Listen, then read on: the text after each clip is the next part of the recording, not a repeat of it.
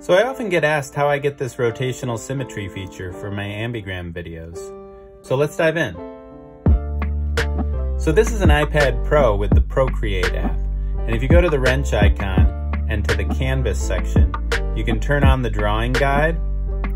And then if you edit the drawing guide, go to the symmetry tab and turn on rotational symmetry and assisted drawing. Now it doesn't matter whether you do vertical or horizontal for the guideline, and you can change the color of the guideline up here. But when you're done, there's your symmetry feature for your ambigrams. Subscribe for more.